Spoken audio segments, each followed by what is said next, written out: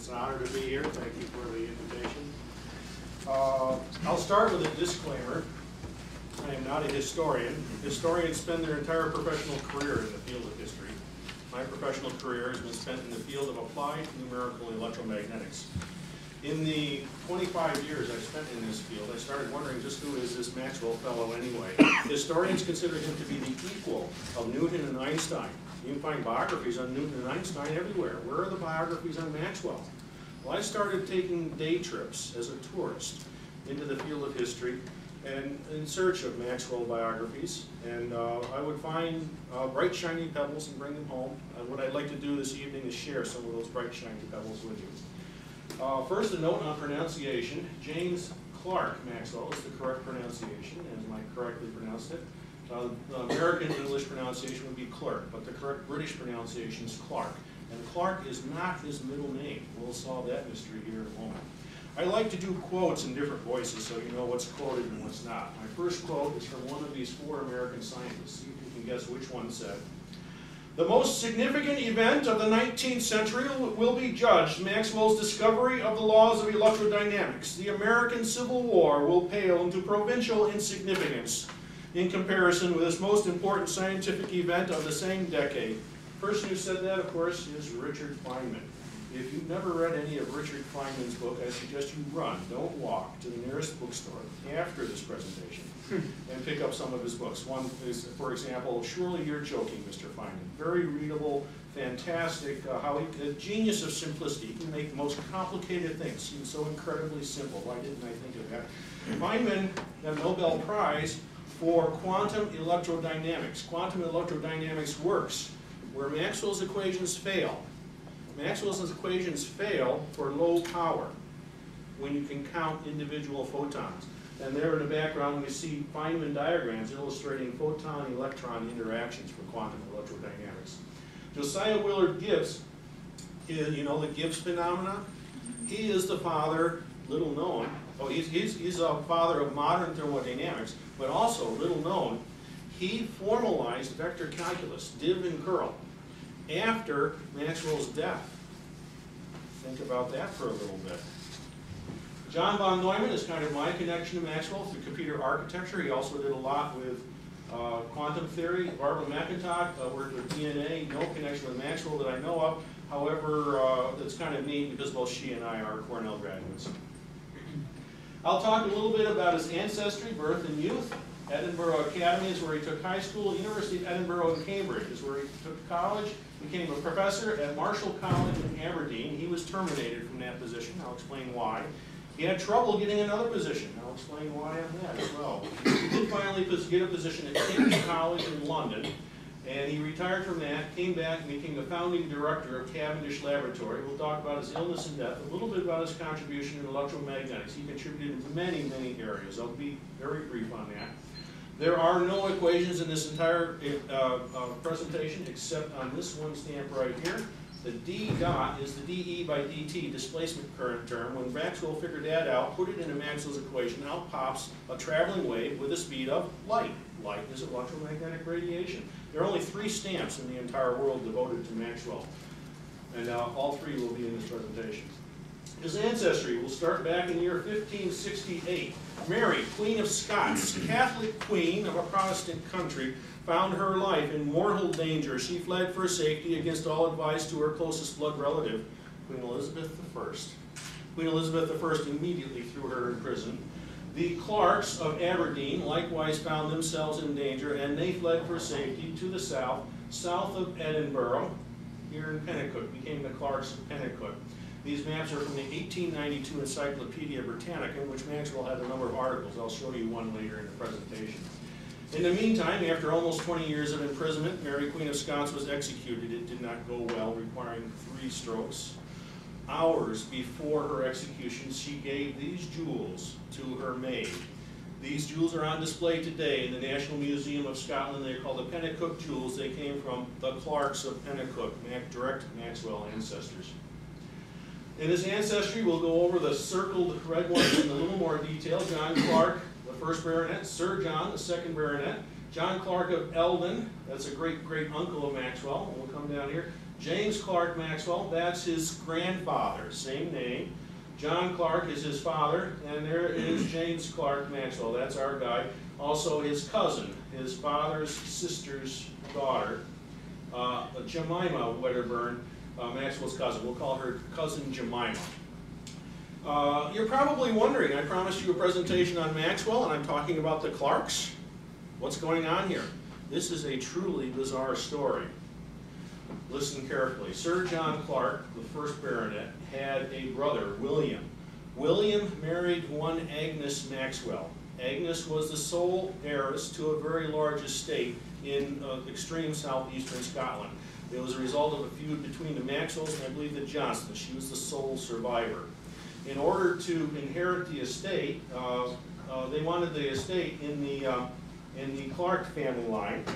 So they, Sir John Clark arranged a marriage between William and Agnes. And in order to inherit the estate, William took on his wife's last name, became William Clerk Maxwell. It still doesn't explain how George got the Maxwell name here. I'll tell you a little bit about George. He could do some things well and some things not so well. He could spend money very well. Earning money was another problem. He had quite a lifestyle. In order to keep the estate, the Maxwell estate, in the Clark family, Sir John Clark arranged another marriage between George Clark and William and Agnes's daughter, Dorothea. So there's a little bit of a tight loop on the family tree here, but those things happened back then. So he inherits the estate, takes on the Maxwell name, and you can follow the estate down through the family tree. Brothers and sisters are Clark, and they add the Maxwell name to those who inherit the estate, including our James Clerk Maxwell. This Clark is not his middle name. It's really Clerk Maxwell is his last name. Today we might hyphenate it. Going back to the top of the family tree, Sir John Clark, the first baronet, was a member of Scottish Parliament. This was the final Scottish Parliament until modern times. He helped oversee the unification of the Scottish Parliament with the English Parliament to make the British Parliament, the United Kingdom. He also, they loved to tell stories around the Maxwell fireplace in the evening. One of the stories they liked to tell is how he fought off 16 robbers in 1692. And when he returned home, it must have been quite a story. Sir John Clark, the second baronet, was a lawyer. In fact, most of the Clarks were lawyers, and Maxwell himself was destined to become a lawyer until he decided that it was some other kind of laws, the laws of nature, that he was really intended to study. An excellent musician. It was considered improper, he's upper class, very class conscious. There's certain things you can do, certain things you can't do. In upper class, you don't perform music in public. But he was also a composer, and he, one of the finest composers Scotland ever produced, and an antiquarian. He wrote a 6-volume history of Britain entirely in Latin. He took part of his education at University of Leiden, and his father found out that his son was getting interested in this subject called mathematics. Today, mathematics is the key to power if you want to be successful in engineering or technology or science. Back then, it was like we do video games today. Hey kid, why are you scribbling all that stuff on a piece of paper? Why don't you do something useful? And he wrote to, John Clark wrote to his son some very important advice. The Italians call a fool a little mathematician. I hope you are not so great a fool as to aim at becoming a famous one. Fortunately, our James Clerk Maxwell did not follow his ancestors' advice. John Clark Eldon, a great-great-uncle off to the right side of the family tree, was an excellent artist. He also owned coal mines. In the coal mines, he wondered why the rock was layered. And so did his buddy, James Hutton. And they would go around the Scottish countryside, they would find rock outcroppings, and John Clark would sketch them, and James Hutton would try to figure out, scenarios and how the rock got that way. And he wrote a book, illustrated by John Clark Eldon, Theory of the Earth, the founding document for modern geology.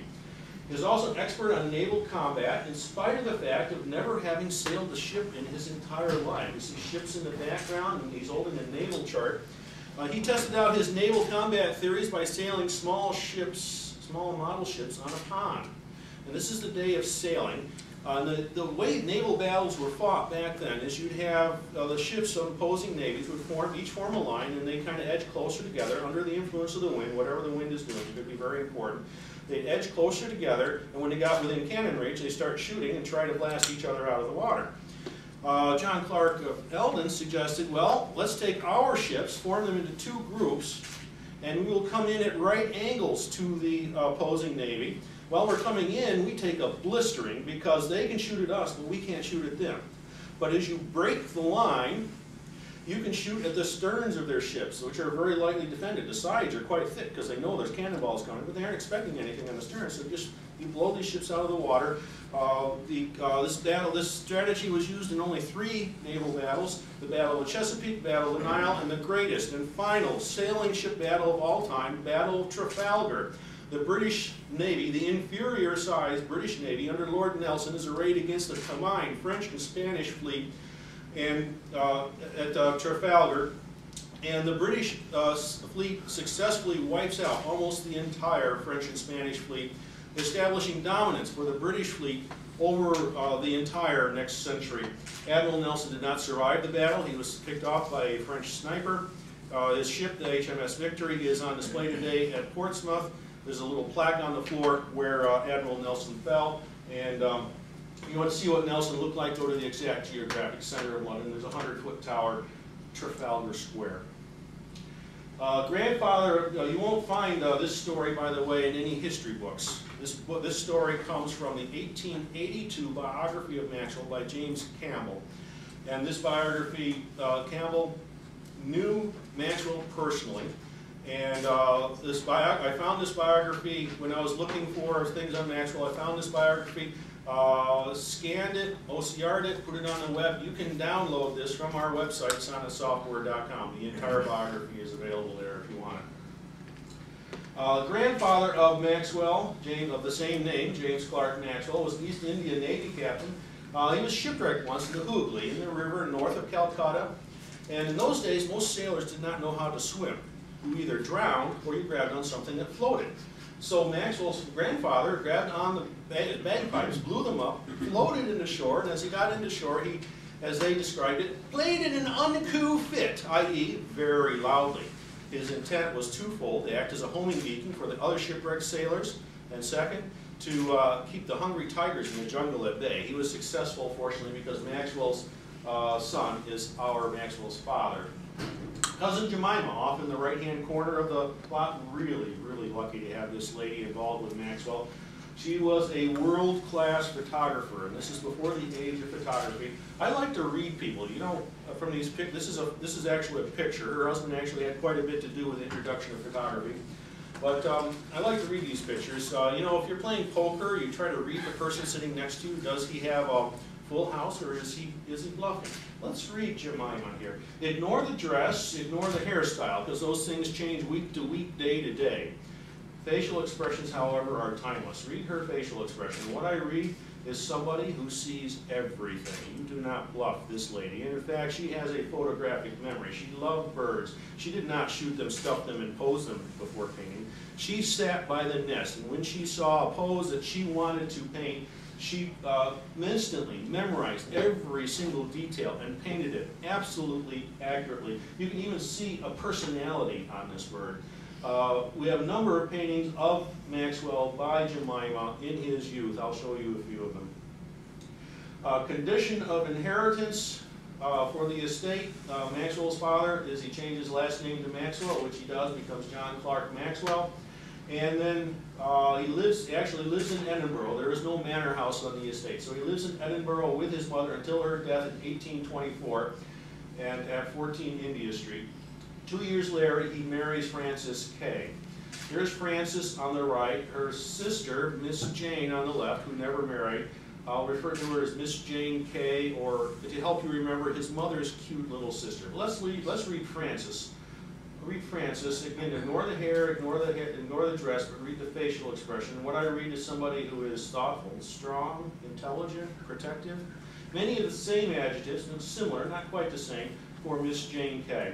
She became pregnant and gave birth to Elizabeth, who did not survive. And then on the 13th of June, 1831, she gave birth to our James Clerk Maxwell. This is mother and child. Young Maxwell is about 3 years old. Look at Frances. You see many of the same adjectives now. She is about 36 years old and a little more mature now. And in James, can't see too much here, can't see too much detail in the eyes, and we get a clue from looking at the hands. Any mother will tell you there's two kinds of children. There's children who want to cling to mommy, and there's children who want to be someplace else. And Maxwell is clearly someone who wants to be someplace else and does not have the patience to sit down for a long painting, so it's difficult to capture any detail. This is the earliest known sketch of Maxwell. Both of these pictures were done by uncles who are also world-class paintings. This sketch shows Maxwell about 2 years old. Look at those eyes. Any mother will tell you this kid is going to be a handful. There is fire in those eyes. Look at, he's holding on an owl. Look at the eyes of the owl. That owl is terrified. At first I thought this owl was maybe a stuffed owl, but then I read that Jemima had 2 live owls as pets. So I think that's actually a live owl. Maxwell did go through life with his thumb, so the owl did not eat his thumb. That owl is terrified. And look at the, under his foot, he's got a frog trap, and there's a salamander here on the other side. So, they're living in Edinburgh, and they decided it's time to build a manor house in Kirkcudbrightshire, about 2 days by horse and carriage from Edinburgh. On the River Wore, Order W means Order Water, or the River Wore, we follow it up, and right there is where Glenlair is going to be, north of Castle Douglas, just west of Dumfries. My wife, my son, and I went to Scotland several years ago. We went by train 1 hour to Edinburgh, and then 1 hour to Lockerbie, then 1 hour by car from Lockerbie to Glenlair. Talk about small world. In 1988, the owner of Glenlair, actually his wife, Henrietta, spent her entire Christmas holiday preparing meals for the first responders to the Pan Am 103 flight disaster, which 288 people lost their lives because of a terrorist bomb, took out a 747, including 25 Syracuse University students. I had just finished 2 years as a visiting professor at Syracuse when this happened. Small world, if you're ever through there, be sure and stop by. Very touching memorials. Okay, so they're deciding to build a house on their estate in Glenlair, and this sketch is taken from that 1882 biography by Lewis Campbell. The sketch is itself taken from a Jemima watercolor. I don't have the watercolor, but the sketch should be quite accurate. We see John Clark here, Maxwell's father. The women folk are picking stones, and they are picking stones for the purpose. I've done this. I grew up on a farm. It is hard, sweaty, dirty work. You do this in order to make the soil easier to till. Why is John Clark mean? Why does he have the women folk picking the stones? Well, we see a clue here. The men folk are up here in the corner. Looks like they're digging a hole in the ground. Glenlair has a very deep basement, and I think they're digging the basement to the house. So John Clark actually has the men folk. If you've ever dug a hole in stony, clayey soil, that is even harder work than picking stones. So the women folk are actually doing the easier of the 2 jobs here. This is Glenlair, a photo made by Maxwell himself a few years before his death. This field here is still farmed. There's still cattle in it. If there's a bull, be careful, don't go out in the field. And this is the house that Maxwell built. Maxwell had most of this main foyer added. This was their original house here. This is the house today. In 1929, there was a fire. The fire trucks came, but they had no water. All they could do was take furniture out of the house. This is the house actually about 5 years ago. Notice yes, this is about 5 years ago. We still have a roof on this little foyer that Maxwell added. The roof here is gone. The roof is still there. We now have, about 2 years ago, grass growing. The roof on this little foyer is gone. The roof on the main section is still there, fortunately. Part of the problem are these crow-like birds that are slowly tearing the house to pieces, piece by piece, in addition to the rain, the wind, the snow, and the ice. If you, if you walk in this foyer, as Maxwell most certainly often did, turn to the right, look down, pull back the tarp off the floor. You see this beautiful tile floor composed of squares and triangles. We have white, red, green, and blue. Red, green, and blue. Why did Maxwell pick those colors? We'll return to this in a moment. This is the first view you have of Glenlair as you come down the narrow access road. This is a disgrace. One of the 3 greatest physicists of all time. They deserve better than this. We have just arranged funding in conjunction with the MTT Society to preserve. We won't be able to restore. That's beyond reasonable expectation at this point. but we will be able to preserve what's left. This is kind of a holy electromagnetic religious site that we can make pilgrimages to. And believe me, after working with Maxwell's equations for 25 years, this is a very emotional site to visit. This is where Maxwell wrote the treatise on electricity and magnetism, founding document for our field. Maxwell was always very curious, saying things like, "Show me how it does," and if you didn't give an adequate answer, he'd become quite emphatic, very frustrating at times, as a matter of fact. Here we have another sketch of a Jemima watercolor, 1837. So Maxwell's 6 years old, plus or minus. And let's see if we can find him. Two young adults, violin, or the dancer, violin player. There's Maxwell. Notice he's looking at the violin. He is not looking at the dancer. He's trying to figure out how the violin works. And although Jemima did not realize it when she did the original painting, this is foreshadowing. How does a violin work? You draw the bow across the string vibrates transversely, side to side. That vibrates the sound box then vibrates the air, and you hear the air is vibrating longitudinally. It's pressure waves going back and forth. You can't vibrate air side to side because air has no shear strength. You can't vibrate a transverse wave in a medium that has no shear strength. We'll return to this topic in a moment as well. Maxwell, we think of as being primarily experimental. Actually, he did a huge amount, primarily theoretical. He actually did a huge amount of experimental work. You see this at early age, making baskets with the assistance of servants. He also built an apparatus, and Jemima painted these 10 frames of animation. Jemima painted the 10 frames of animation, and he built an apparatus you turn the crank, and this is what you see. If you want the animated GIF that does this, go to our website again, sonicsoftware.com, and download it. At play, here is Toby, their dog, as described by Lewis Campbell. This was a terrier of the mustard kind called Toby Tobbins, or Tobbit, according to the moment's humor. Maxwell is, with the assistance of his father, Maxwell is training Toby to do some tricks. Maxwell loved dogs. He always had a dog, and it was always named Toby. As an indication of some of the things Maxwell could do, Campbell describes, "One evening at Glenlair, just as the maidservant was coming in with a tea tray, Jamesy blew out the light in the narrow passageway and laid down across the dark doorway." Must have been quite a scene after that, and I'm sure his mother was very patient. And for fun, as Campbell says, "Maxwell liked to slide on the oar in times of frost, to leap ditches and to climb trees of sorts, and see them felled, and have grand game at getting upon them while falling. To take wasp nests on hot days in July, and to blow soap bubbles and marvel at their changing hues." Foreshadowing passage here. Soap bubbles, changing hues. Why does a soap bubble have colors on it? We'll go back to 15 and 1600s. There's a huge argument going on back and forth between Newton, who said light is a particle, Huygens and Hooke, who said light is a wave. Very vicious battle going back and forth. Well, Thomas Young, this is the same Young as the Young's modulus of elasticity, Thomas Young had proposed that if light is a wave, then the colors on a soap bubble are easily explained as an interference phenomenon, double reflection from two surfaces. If light's a particle, can't really explain the colors on a soap bubble. So 1 point for the theory that light is a wave. We'll return to this topic in a few moments as well. Here we see Maxwell is building an inverted pyramid with a friend, and here Maxwell is tubbing on the oar with Jemima. Here's the original watercolor by Jemima. There's Jemima. We see the side of her face. She rarely painted her own face. And there's Maxwell. Try to read Maxwell's face there. What is he thinking? I think he's there thinking, he's pretending he's a great British sailing captain, perhaps Lord Nelson, defending Britain from foreign invasion. And the pool we know today, this is, we're pretty sure we know where the pool is. And I tried to get, it's middle of July, I tried to get, I could only get up to my knee. It's bitterly cold. My son Brian could get in all the way and go swimming with the owner's dog. And the owner's dog's name is, of course, Toby. And Maxwell loved to swim. Maxwell undoubtedly swam here many times. He described how he would swim in the River Cam, Cambridge Cam, River Cam.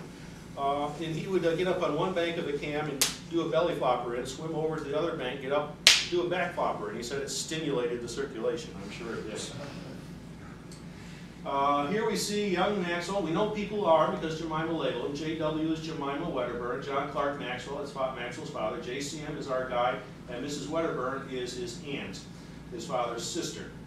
And here we see young Maxwell is enticing his aunt's mount with a bit of hay, but his father's horse has gone into graze mode and stopped. And notice young Maxwell, not looking where he's going, he's about to get a very sudden introduction to Newton's F equals ma, courtesy of the rear end of a horse.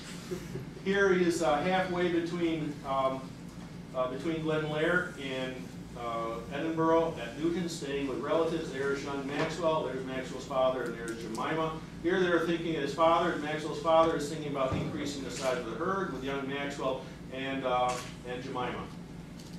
And here they are in a family play. There's young Maxwell climbing a pole. I'm guessing that Maxwell wanted to do lots of things, so they said, your important role in this play is to go climb that pole and get out of our hair. He's also in this picture, see if you can guess where he is. Let's see, Jemima, JW, Jemima's right there, that's Jemima. And look along here, there's JCM, follow JCM down, there's Maxwell right there. He's dressed up as a pretty little girl. Here they are racing to get out of the sudden rain. It's often rainy and cool in Scotland. But this is a plowing competition. There is Maxwell, there's Jemima, and there's Maxwell's father. But this Glen Lair was paradise for Maxwell, absolute heaven. He could do all kinds of things, explore and inquire about many different things, until an incredible tragedy strikes. At 8 years old, Maxwell's mother dies. It was stomach cancer. They operated shortly before her death in an unsuccessful attempt to save her. Maxwell's comment when told of his mother's death seems quite odd. "Oh, I'm so glad. Now she'll have no more pain." Until you realize that while at this time general anesthetic had been discovered, it was not yet in use. The intensity of this experience of both mother and child, we cannot today even imagine it. Maxwell's mother was doing all his education, and in these, Maxwell's upper class. Upper class kids go to college, lower class kids do not. And he has to have a high school education. There is no local high school to go to. So they hire a tutor to replace his mother. And as described by Campbell, the episode of the tutor was not a happy one. I would omit the fact, as well as the name, were I not convinced that this first experience of harsh treatment had effects which long remained, not in any bitterness though, to be smitten on the head with a ruler and have one's ears pulled till they bled, might naturally have operated in that direction, but in a certain hesitation of manner and obliquity of reply, which Maxwell was long in getting over, if indeed he ever got over them. Key phrases here is hesitation of manner and obliquity of reply. Hesitation of manner. Maxwell had trouble talking. It wasn't stuttering. People described it as he had too many ideas in his head, all coming out at the same time. So he was a terrible lecturer. Obliquity of reply. Maxwell loved to use irony. Anything Maxwell has written through his entire career, you always have to read with an eye to, is he using irony? What I mean by irony is, let's pretend it's terrible weather outside, and I come in and say, "Oh, fantastic, a beautiful day, huh?" And I'm saying one thing, but I mean another. That's irony. And the problem with using irony is people might not understand it. "Oh, you think today is a beautiful day? You must be weird." Maxwell's use of irony would frequently go over people's heads, so you always have to be careful of that. Here he is escaping from the cruel tutor by means of a tub in the tub pond, and here is the duck pond has been restored. The ducks are now fake ducks. It used to be real ducks, but the animal rights activists released the mink on a neighboring farm. The mink came over from that farm to Glen Lair and ate Glen Lair's ducks. So now he has fake ducks. This is Captain Retired Duncan Ferguson of the British Navy, who's restored the duck pond and is assisting in the restoration or preservation of Glen Lair. So Miss Jane Kay, his mother's cute little sister, discovers the mistreatment, and they decide to send Maxwell, young Maxwell, off to live with his aunt in Edinburgh at 31 Harriet Row. Here is young Maxwell, and there's Maxwell's father.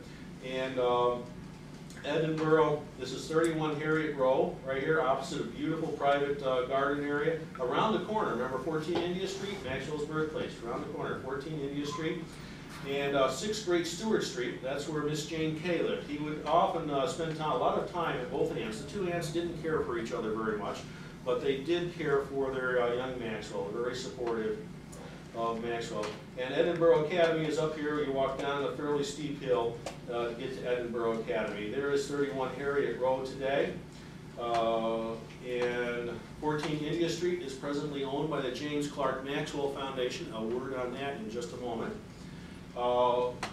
first floor, there is a beautiful museum with many Maxwell artifacts there. If you are ever in Edinburgh and you do much with electromagnetics, you must visit this site. It is not open on a regular basis. You have to call ahead, but it is well worth a visit. Plan at least a half a day, maybe a full day there. On the second floor, they have a meeting room for up to 30, 40 people. You can have a small conference there if you want. And this is 6th grade Stewart Street. You walk in the front door, go all the way back, turn to the right, and look, right there is Maxwell doing homework. 6th grade Stewart Street today. At 14 India Street, the James Clerk Maxwell Foundation was founded by retired RPI professor Sidney Ross. He founded it and has done some fantastic, incredible work, all because of this gentleman. We should be very, very proud of him. I visited him earlier this afternoon. He's at the terrace at Eddy Memorial. Had a little hard time getting around, but he's 100% there. He would be absolutely thrilled to have visits from any of you or all of you, discussing Maxwell. He's had a lot to do with Maxwell. He would be very, it's just a few minutes walk from here. Be sure to go visit Professor Ross. He would be very pleased. He's had a lot to do with Maxwell. It was $1 million to acquire 14 India Street, by the way.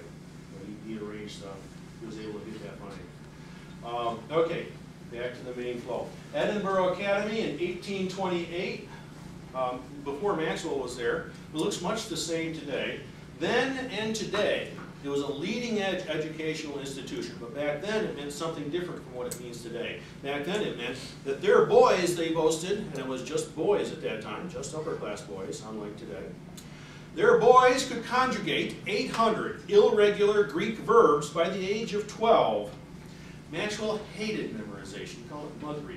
First 3 of 6 years there was mostly memorization. He did not do very well. He actually got fairly poor grades. The second 3 years, courses required some understanding. So he started actually getting some medals and started doing fairly well in the second 3 years. Also, another thing here, keep in mind, back home in Glenlair, they speak with a very thick Corsican Scottish accent. As a native English speaker, I had to ask for occasional repeats. I couldn't understand it. The accent was so thick. The Scottish accent in Edinburgh is much lighter, very easy for a native English speaker to understand. So Maxwell speaks with this much different accent than the Edinburgh boys. He's also a country boy. He has on a different kind of jacket. He has on square-toed shoes that his father made, very practical, very good shoes, but all the other boys have these narrow-toed black shoes. And his, he talks funny. He has this, he uses irony, so even when he talks, sometimes you can't understand what he means, even if you understood what he says. And drop back to the mentality, the psychology. We've all either experienced it or have had interaction with it. The male teen and preteen psychology is very strong towards uniformity. You don't want to be different from the group. Maxwell is very different. His aunt makes a huge mistake, makes him even more different. She sets him off to school. The day she sets him off to school, shows this cute little frilly collar on his coat and sends him off to school with all these city kids. And this is where Campbell meets Maxwell. As Campbell describes it, what happened in the interval after the first lesson in the space behind the second classroom is best indicated in the words of the psalmist. They came about me like bees. Who made those shoes? Was the first question, but it was never easy to get a direct answer from Maxwell, least of all upon compulsion. Brought thus to bay, he had recourse to his natural weapon, irony. His answer was soon ready, and his tormentors might make of it whatever they wish. In the broadest tones of his Corsican accent, he replied to one of them, "Did ye ken? 'Twas a man, and he lived in a house, in which was a mouse." He returned to Harriet Row that afternoon, his tunic in rags and wanting the skirt, his neat frill rumpled and torn, himself excessively amused by his experiences and not showing the smallest sign of irritation. First day of classes, Maxwell was beat up. As a special note of irony, Maxwell himself would appreciate, if you turn 180 degrees from where I took this picture and look, you will see a brand new building, the James Clerk Maxwell Science Center. Maxwell was quite a poet. Here we see him, see a poet that he wrote. This is in the Campbell biography available on our website. The vampire. Here, this is written and illustrated in Maxwell's own hand. The gallant knight is lured by the sweet young damsel into a boat into the middle of a lake where the knight meets a very gruesome end. Read the poem if you'd like to see what happened. He was not a world-class poet, but the poetry gives us a lot of insight into Maxwell. And also a letter that Maxwell wrote at this time. Think about the situation Maxwell's in. He has trouble making friends. He does make a couple friends. One is P.G. Tate, a straight-A valedictorian type. Very good friends all through lives with Maxwell. But P.G. Tate was not the genius. Maxwell frequently made mistakes, even in his professional published work. Maxwell was the genius. But they were very competitive. Sometimes Tate would win, sometimes Maxwell would win. But they're always good friends throughout their entire lives. And he also makes friends with Lewis Campbell. That's about it. Other than that, he doesn't make friends well. He is doing poor in classes. He's different. He talks funny. Face it, the kid's a loser. And then, in a letter to his father in 1844, before he's had any education in geometry, he writes, "I have made a tetrahedron, a dodecahedron, and 2 other hedrons whose names I do not know." 2 other hedrons whose names he does not know. Maybe we should keep an eye on this kid after all. The tormenting lasted all 6 years while he was at Edinburgh Academy, a little bit less on the second 3 years when he started to perform well, but he never talked much about it later, but he did at one point say, "They never understood me, but I understood them." Maxwell publishes his first paper at age 14. Now, when I was a kid, I stuck 2 pins in a paper, put a string around it, put a pencil in to draw a beautiful ellipse. You've probably done the same thing. I stopped there. You probably stopped there too. Maxwell didn't stop there. He said, what if I put in 3 pins? And here we have it. First pin, you tie the string to the first pin. The string goes and slides around the pencil. No ties. Slides around the pencil, slides around the next pin, slides around the 3rd pin, and then ties off to the pencil. Now when you move the pencil, you get an oval curve. The distance from every point on that oval curve, the sum of the distances to 3 foci is a constant. Put in 4 pins, have 4 foci. Put the string back and forth a couple times and have twice the distance of 1 foci plus the distance to a 2nd foci being a constant. Whole family of oval curves, they write it up in the paper. He and his father take it to a family friend, Professor Forbes. Remember this name, Professor Forbes, at the University of Edinburgh. Forbes takes it to his colleagues, and they say, this has all been done before by Descartes and Newton. However, the unique way of drawing it is new and deserves publishing at the Royal Society. Improper for someone that's 14-year-old to mount the podium at the Royal Society, so Professor Forbes actually presents the paper. A historian later commented, it's astounding to have the discoveries of a 14-year-old described in the same sentence with Descartes and Newton. Polarized light. I passed this around a little earlier. If you didn't see it, come down afterwards. Campbell was there when this happened. Very important event in Maxwell's life. In the spring of 1847, his uncle, Mr. John Kay, took James and myself to see Mr. Nicole, a friend of Sir David Brewster. This is the Brewster of the Brewster angle. And the inventor of the polarizing prism. The polarizing prism is made out of Iceland spar. You put Iceland spar over a line and you see double. And remember Thomas Young? Well, if light is a wave, and you can see 2 waves, what that means is it has to be transverse, because if it's a longitudinal wave, you only have one, you don't have polarization. It's just longitudinal, that's it. If it's transverse, you can have horizontal or vertical polarization. So if light is a wave, it has to be transverse, because we see 2 of them there. There's 2 waves. So light must be, if it's a wave, it must be a transverse wave. Gotcha. Light is a vibration. It has to vibrate in a medium. Remember, this is 19th century. Medium, we'll call it this luminiferous ether. Can't feel it, touch it, or sense it in any way. But it can't have any shear strength because the Earth is plowing through it and it doesn't spiral into the sun. Go poof. So the luminiferous ether can't have any shear strength. Gotcha.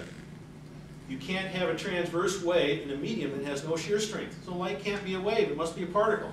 1 point for light being a particle. Today that controversy, is light a wave or a particle, is firmly settled in favor of, yes, it is a particle wave. Nicole was so impressed with Maxwell's work. He gave him 2 of these polarizing prisms. 2 was important. Maxwell ran home, actually to Miss K's home. I don't think Mrs. Wedderburn would have appreciated this. And he ground up a bunch of glass, poured it into molds, and then cooled it very different shapes. Cooled it very quickly, so the glass is stressed. It's unannealed glass. And then he put down 1 polarizing prism, polarized light. Put down the glass, put down a second polarizing prism, they call it an analyzer, build a camera lucida to project pretty colors on the kitchen table, which he painted in his own hand in watercolor right there. Now, Professor Stokes, amazing time in Scottish history, so many people, famous people in one place at the same time. Professor Stokes is a family friend. He solves Stokes equations for the stresses and strains in glass and publishes measured versus calculated. These are the bits of glass, the actual bits of glass that Maxwell molded and studied today at the Cavendish Laboratory. He finishes Edinburgh Academy and goes to University of Edinburgh. It's kind of wasted time. He's not very highly challenged there. Starts working a little bit with color perception and has a good time, but he's not particularly challenged until he goes to Cambridge. It was a little bit difficult to get him to go to, or for his father actually, to allow him to go to Cambridge. Because it's an English university and he's Scottish, and he has certain conceptions about what those English people are like. But he does go because Cambridge is the #1 university in the world for mathematics. And Maxwell wants to study mathematics and natural philosophy, as they called it then. Today we call it physics. Age 19 through 24, Cambridge on the River Cam. He starts out at Peterhouse College, mostly mathematicians for unknown reasons. Historians speculate in order to get a greater variety of people to interact with and a better chance at scholarship. He switches to Trinity College. Trinity College is where Newton was a student and professor. Cambridge is a loose collection of colleges. They each have their own tutors, their own cafeterias, their own scholarships, loosely collected into a university. The thing you do when you go to Cambridge is you study to take the Tripos exam and rock star status if you win. If you're #1, you're first wrangler. E.G. Tate, remember Maxwell's friend at Edinburgh Academy? Previous year was #1, first wrangler. High expectations for Maxwell. However, several months before Maxwell took the exam, he was visiting some friends, and he writes to Campbell, I intended to return on the 18th of June, but on the 17th I felt unwell and took measures accordingly to be well again, i.e. went to bed, made up my mind to recover. But it lasted more than a fortnight, during which time I was taken care of beyond expectation. When I was perfectly useless and could not sit up without fainting, they did everything for me in such a way I had no fear of getting trouble. They kept me in great happiness and detained me until I could walk about and got to strength and could return on the 4th of July. He took the exam in January. It's an unheated room. People said as he was leaving, he was actually staggering. It's a very intense exam. He came in second. First place was a fellow by the name of Ralph. He, a little later, took the Smith's Prize. He was tied for first place in Smith's Prizeman. The person he tied with was Ralph. This is Ralph of the Ralph stability criterion. Maxwell actually had quite a bit to do with a foundation of control theory field. Here's a picture of Maxwell while he's at Cambridge. Look at the eyes. The same as the infant sketch. We got the fire in the eyes of Maxwell. Digress for just a moment. During a summer vacation while he was at Cambridge, he spent a summer in the Lake region of Scotland with his mother's family, the Kay family, and he had a hot summer romance with Lizzie Kay, first cousin. A little tight loop on the family tree here, but Queen Victoria is married to her first cousin, Prince Albert. So it does happen. She's 14, he's 23. A little bit of an age difference there. At this time, age 15 is you're considered eligible for, young ladies are considered eligible for marriage. So, for unknown reasons, probably due to the age difference and the tight loop on the family tree, at the end of the summer they break off the romance. I mention that because it plays a role later in life. While at Cambridge, Maxwell starts playing with his colored top, or in this case we see illustrated the colored disc. And remember Thomas Young with the colors on the soap bubble? Same Thomas Young proposed a tricolor theory of light. How many primary colors of light are there? He said, well, maybe there's 3. He turned out to be right. What are they? He took a guess. They weren't quite right. So Maxwell actually does an experiment here. And in this experiment, you've got on the inside disk maybe 20% white and 80% black. On the outside, you have X% something, Y% something else. You spin it really fast and adjust the percentages until you get the same color inside and outside. Then you've got an equation. 20% white plus 80% black equals ... Do up a whole bunch of equations, find an orthogonal basis that spans the space. The orthogonal basis is red, green, and blue. Remember the tile floor? Red, green, and blue. Your monitors, RGB monitors. Artists will say the primary colors are different. That's because they work with reflected light. Transmitted light, red, green, and blue are the primary colors. Maxwell experimentally determined that. He also starts working with Faraday's lines of force. Faraday is a whole nother incredible story. He grew up as a lower middle class. He was the son of a blacksmith. His father died when he was 8 years old. He was apprenticed to a bookbinder. He started reading the books he was binding. And one of them was Encyclopedia Britannica. He read an article about electricity. He said, "This is fantastic. I've got to become a scientist." One problem, he's middle class. You aren't allowed to go to university. How Faraday became one of Britain's greatest scientists ever is a whole other story for another day. What I will comment is that in 1831, Maxwell was literally a babe in arms. Faraday starts investigating electromagnetism with this electromagnet illustrated on the map, on the stand. And Oersted, a few years earlier, figured out you've got electric current carrying wire, you bring a compass close to it, it affects the compass. So the electric current, whatever this fluid is that electric current is, you bring a compass close to it, the electric current makes magnetism. Notice I didn't say magnetic field. Magnetic concept of magnetic field does not yet exist. Well, nature likes symmetry, so it should work in the reverse direction. We should be able to take magnetism and make an electric current. We'll call it magnetic induction. Even got a name for it. Lots of people tried to find it, unsuccessful. Faraday tried to find it, unsuccessful. He tried and tried, didn't work. Okay, deal with it. End of experiment, open the switch, wait a minute.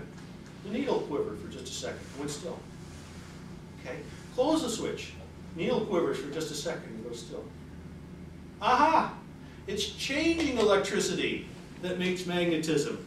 dB by dt term in Maxwell's equations. Faraday discovers this when Maxwell is a babe in arms. At this time, action at distance is the primary electromagnetic model. Newton is lord and ruler over all physics. If you don't go back to Newton, you bother me, kid, get away from here. And Newton approves of action at a distance with gravitating bodies. He was never ever satisfied with the fact there's no mechanical connection between gravitating bodies. But he said, well, we'll just have to deal with that, figure it out later.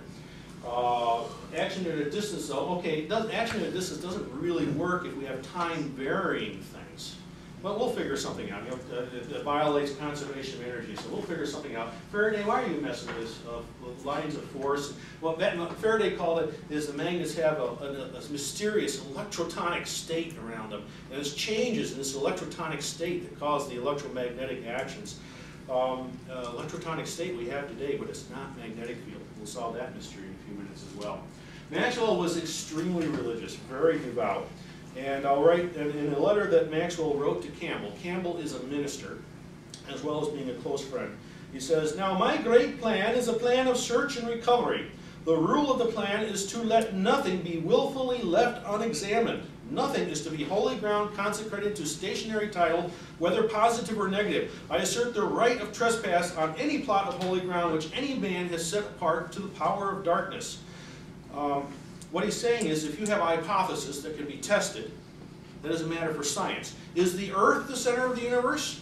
Or is the sun the center of the universe? Both hypotheses are false, but both hypotheses are testable, thus a matter for science. They are not a matter for religion. If you have a hypothesis that is not testable, that is a matter of faith, and that is a matter for religion. It is not a matter for science. And thus, one of the most famous physicists of all time could also be an extremely devout, very religious person, because the two would exist in the same worldview without conflict.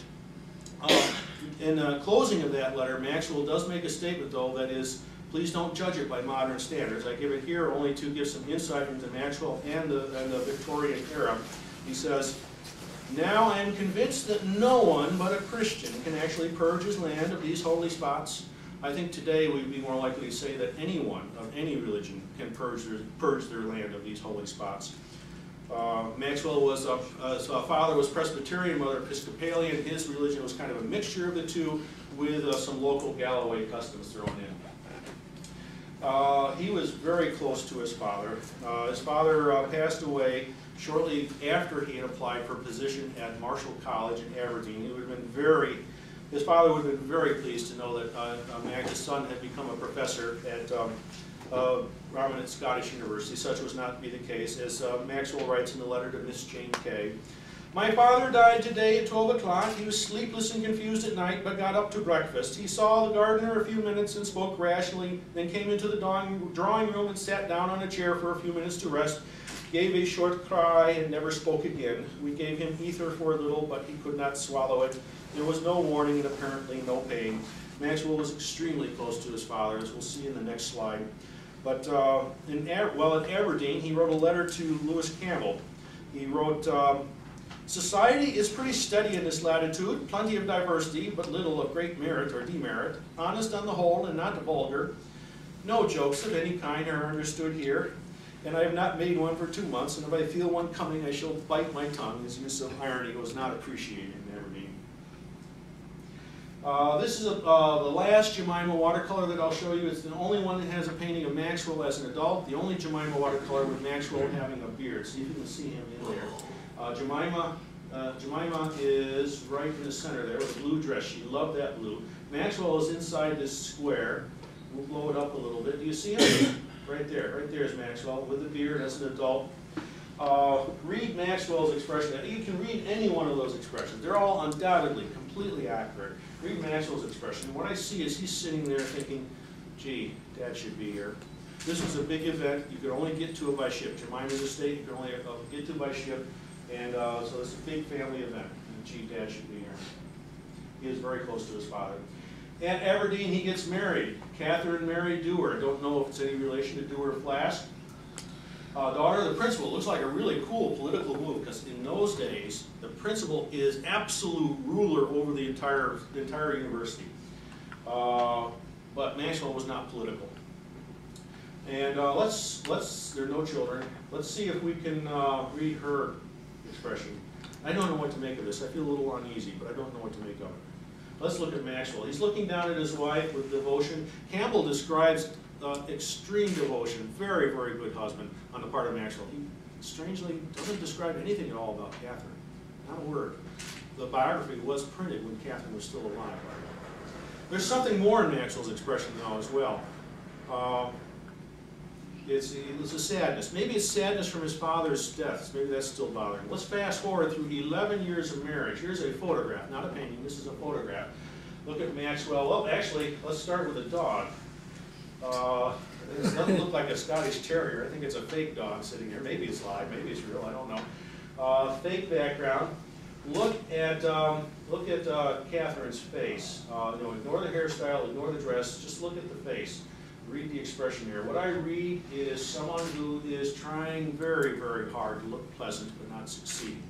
In fact, Catherine was extremely abrasive, alienated all of Maxwell's friends. As described, remember Jemima, the lady that you aren't going to bluff? She wrote in her memoirs, which were published after Catherine's death, she wrote, James became a professor at Aberdeen and married a daughter of the principal there. This did not give much satisfaction to his friends. The lady was neither pretty, nor healthy, nor agreeable, but much enamored of him. It was said, listen carefully here, it was said that her sister had brought about the match by telling him how much she was in love with him, and he, being a very affectionate and tender disposition, married her out of gratitude. Her mind afterwards became unsettled, but she was neurotic in her old age, but he was always most kind to her and put up with it all. She alienated him from his friends and was of a suspicious and jealous nature. I do not think I ever saw him angry or heard him say a word against anyone. Remember Lizzie Kay, that's Hot Summer Romance? She knew about that Hot Summer Romance with Lizzie Kay. Maxwell, prior to the announcement, if you read his letter to Miss Kay announcing the engagement, it's really kind of bizarre. It's almost like he's apologizing to Miss Kay. And in fact, following the engagement, prior to the engagement, there was lots of written communication with the female side of the K family, his mother's family. After the engagement, nothing. He still has interaction with them, but there's no written communication from that point on. Saddest thing in this picture, look at Maxwell's face. Look at the eyes.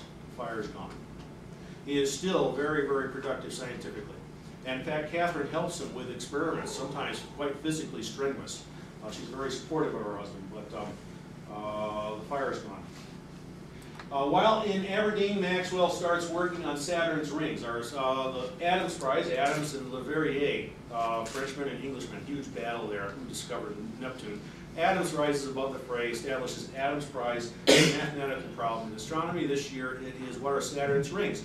Are they solid? Well, you require, Maxwell figures out mathematically, you require such a bizarre mass distribution to equalize the tidal forces that it could not be solid. Are they liquid? A small perturbation would grow without limit, unstable. Control theory, stability, okay, grow without limit. So it couldn't be liquid. So they have to be lots of little particles. Maxwell writes us the equation, in this case for a model that he had built in Aberdeen, for a ring of moons with a traveling wave on them. You turn the crank and the moons move. Do you remember the Voyager pictures? The braided rings? You put two of these together, you have braided rings. Pretty cool. And he just did this with pencil and paper, figured out pencil and paper. My personal speculation, most everything that I tell you is stuff that historians, I've read of historians, I try not to insert my own conclusions in. One of my own observations, though, completely unsubstantiated but intriguing, that looks like a Bohr atom, doesn't it? You know, a certain number of sine waves around in an orbit. I wonder if Bohr saw this and maybe he was inspired. Pure speculation, personal speculation. This is a many-body problem. Paves the way for the theory of gases. Lots of little balls bouncing around. Trouble on the horizon is two colleges in Aberdeen, King's College of Aberdeen. There are many King's Colleges around. This one in Aberdeen and Marshall College are going to be fused. There's two professors for every position. They're quite explicit on who they're going to keep. They're going to keep the younger professor in order to minimize pension costs. Today, if you do that, you have to do it secretly. Back then, they just say that's what they're doing, and they do it. Maxwell's the younger of the two professors. He's married to the daughter of the principal. He's got it made, right? Well, his nickname, I forgot to mention, the nickname back in Edinburgh, because people couldn't understand it, was Daffy. The nickname of his competitor is Crafty. Crafty gets the position.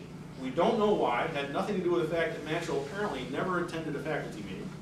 He only spent 6 months of the year on campus. He couldn't lecture. Also had nothing to do with the fact he is now, with his Saturn's rings, he has established world-class reputation in mathematics. Nothing to do with those factors. Crafty gets the position. Professor Forbes, family friend back at the University of Edinburgh, is retiring. It turns out his classmate, P.G. Tate, that straight A valedictorian guy, gets the position. Because Tate can lecture, Maxwell cannot. Maxwell finally gets a position at King's College. He's successful. This is King's College in London, different King's College. Next to Kensington Gardens is where Maxwell lived, and King's College is over here next to the river. Maxwell was riding he loved to ride, and he was riding with his wife in Kensington Gardens one day, and under a low-hanging branch got scratched in his head. He became infected, bacterial infection, often fatal. His wife nursed him back to health. He credits his wife with saving his life.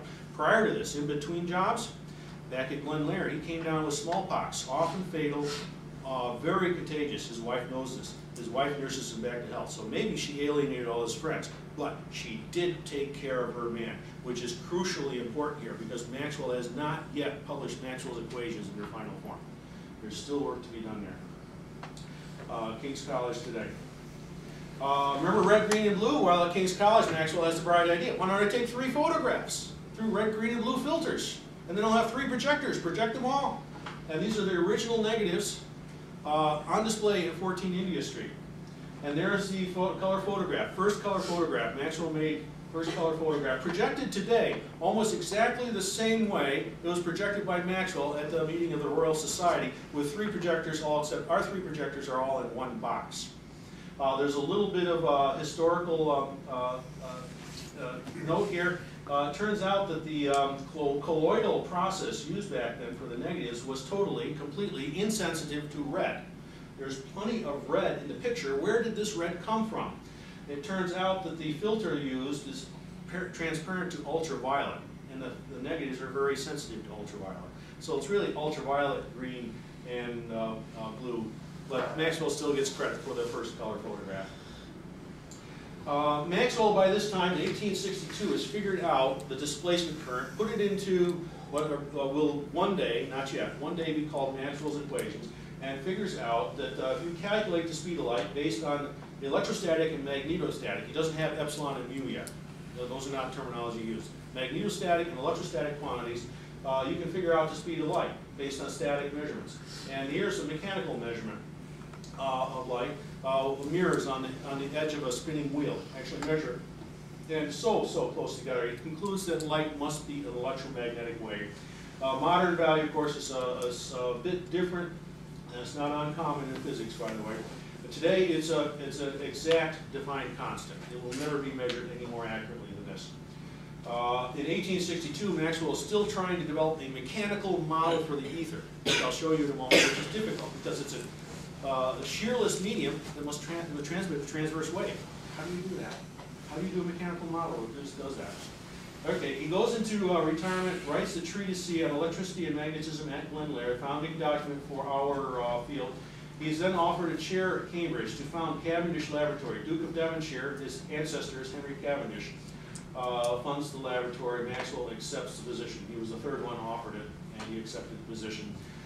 During this time, he writes a number of articles in Encyclopedia Britannica, one on the atom, and here is the article. Fascinating reading. I'll read a little bit of it for you. For example, the atom is not proven to exist until Einstein's work with Brownian motion in 1905. Though it's been speculated since 300 BC, but it's not proven to exist until then. So it's still speculative. So he writes here at the end of the first paragraph, the doctrine of infinite divisibility of bodies that is in direct contradiction with the theory of atoms. He has to give some lip service to that. Something really strange happens here too. It has to do with rarefied gases. By this time, Maxwell has figured out that you have something called radiation pressure. So you should be able to test it. This is science, right? You have a hypothesis, you test it. So, okay, we'll test it. We'll take a glass sphere, take all the air out, put this little windmill inside. The flags will have white on one side, black on the other. The light will strike the white side, bounce off, strike the black side, and be absorbed. So it'll go around and around, white pushing, black leading. Go around and around. Okay, let's build it. They build it, put it out in the sun. Hey, it spins. Wait a minute. It's spinning a lot faster than we predicted. Hold on, it's going in the wrong direction. Black pushing, white leading. So a fellow by the name of Reynolds hypothesizes that what's happening is the black side is hotter. We've got a rarefied gas in here, not vacuum, and the gas is boiling off the black side, providing some thrust. Not quite what's happening, but close enough. So it goes around and around, black leading, black pushing, white leading. And writes a paper. Maxwell is the reviewer. Maxwell writes a scathing review, points out a number of mistakes, sends the paper back to Reynolds.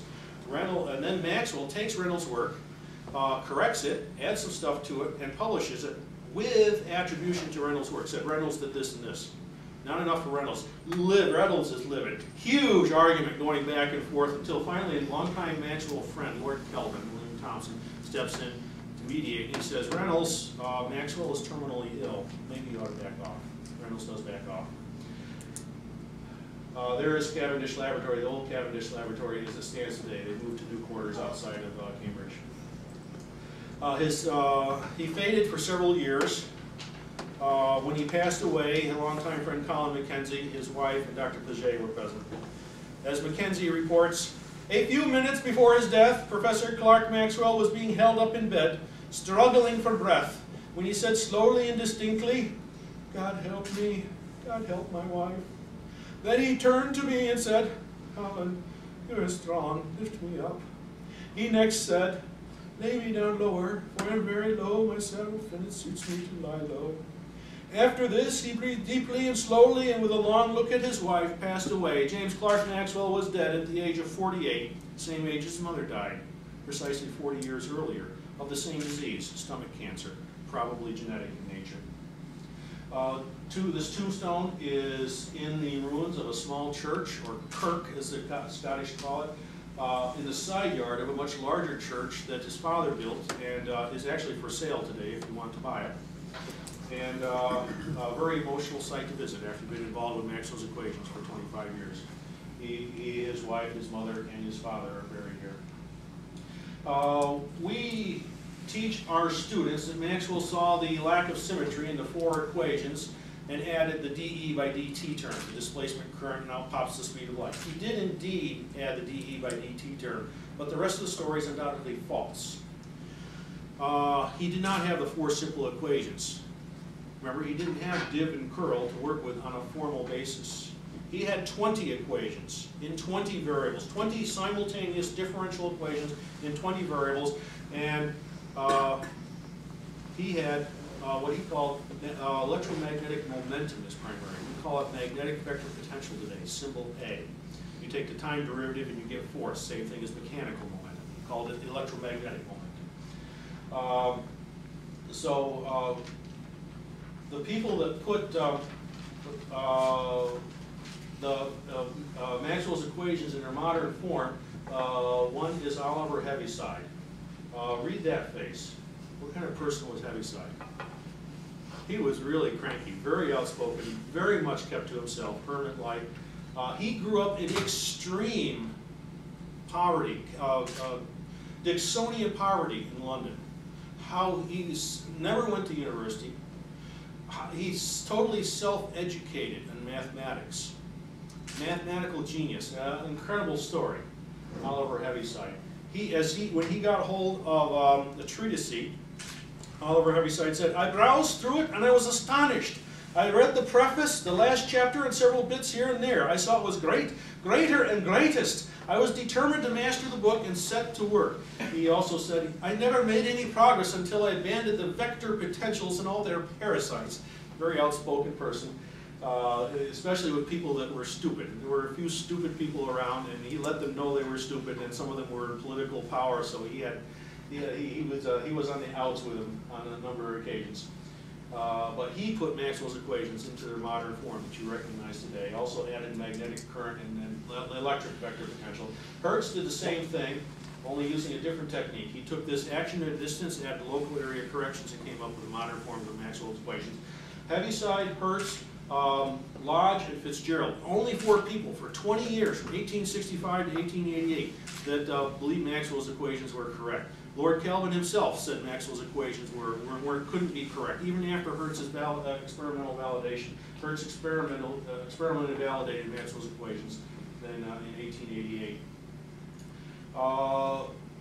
Why is magnetic field use the symbol B and magnetic vector potential has the symbol A? I asked the question to a lot of people, got lots of answers, but I don't think I had the right answer until I saw this table in the treatise. Electromagnetic momentum, that's magnetic vector potential, is primary, so it's a symbol A. That's a view returning in physics, by the way, that magnetic vector potential is primary. Magnetic induction is B. It's derived from A, so it's secondary. That's why magnetic field is B, because it's second. This is the diagram of the luminiferous ether he published in 1862. It's gears and idle gears, kind of looks like atoms. Nice description of displacement current and various other things. But he gave up in 1865, just totally gave up on a mechanical description of luminiferous ether. 1865 paper, he just published the equations, 20 equations, and said, here they are, take them or leave them, no link to Newton and F equals ma. And that's why it took 20 years for them to be adopted. One reason is, oh, nothing to F equals ma, get away from me, kid, you bother me. Can't take it serious. Sometimes we've become so familiar with electric and magnetic fields, we start to think that they're real. Got news for you. They're not. They are mathematical abstractions beyond human perception. And that is not my conclusion. If you want to read about it, an essay by Freeman Dyson is available on our website. Freeman Dyson is one of the other founders of quantum electrodynamics, and he should have gotten a Nobel Prize too. But you've got pushing and pulling, which are real. If baseball hits me, I can feel the joules. Energy density. What are the units of energy density? Joules per cubic meter. You want to measure the joules? No problem. Get a calorimeter. Want to measure the cubic meter? Give me a stick. I'll measure the cubic meter. I can perceive those things directly. Now, what are the units of electric and magnetic field? E squared is energy density, so square root of E squared is square root of joules divided by square root of cubic meters. How do you measure the square root of a joule directly? How do you measure the square root of a cubic meter? These things are beyond human perception. What we do is the E squareds, the H squareds, the E cross H's we can deal with. In Maxwell's equations, the brilliance of Maxwell's equations, we dive down in this completely abstract area of electric and magnetic fields, no connection with direct perception of reality. We do our calculations. I've been doing it for 25 years. It works really well. And then we come back up into the E squares, A squares, and E cross H's. Same thing in quantum electrodynamics. The Schrodinger wave function, it's the square root of a complex square root of a probability. You can't perceive that. You can perceive the magnitude squared, which is a probability, but not the wave function directly. And basically, I remember asking as a youngster, asking my teacher, why does a magnet attract a piece of iron? You know, it's really cool. You can't see anything, but you feel the force, strong force. Teacher said, oh, because of the magnetic field. Here, I'll even show you with iron filings. But why does a magnet attract a piece of iron? Magnetic field is just another name for the problem. We can calculate it to the nth degree, but understanding why, we do not understand why. And that may actually be beyond human perception. I don't know. In conclusion, I'll read from that same Freeman-Dyson essay. The ultimate importance of the Maxwell theory is far greater than its immediate achievement in explaining and unifying the phenomena of electricity and magnetism. Its ultimate importance is to be the prototype for all the great triumphs of 20th century physics. It is a prototype for Einstein's theories of relativity, for quantum mechanics, and for the unified theory of fields and particles known as the Standard Model. All of these theories are based on the concept of dynamical fields introduced by Maxwell in 1865. And thus it is, Maxwell freed us, all of us, from the confining womb of Newtonian mechanics and F equals ma, setting the stage for all, every single one, of the amazing developments of 20th century physics. Thank you for your kind attention.